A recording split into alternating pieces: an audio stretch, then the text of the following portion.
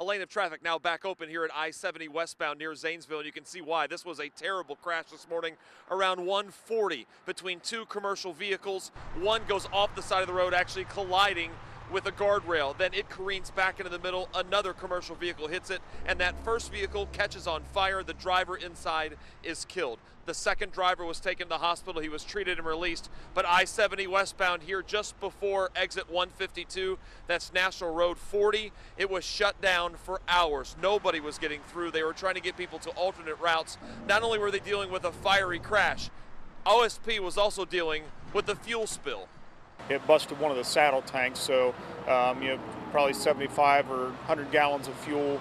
And then when the trucks impacted, the fuel from both trucks and oil from the engines and everything's on the roadway. Hours after that crash, traffic is now flowing here on I-70 westbound towards the city of Columbus, but it was certainly a long wait for a lot of those drivers that were simply stuck with no place to go.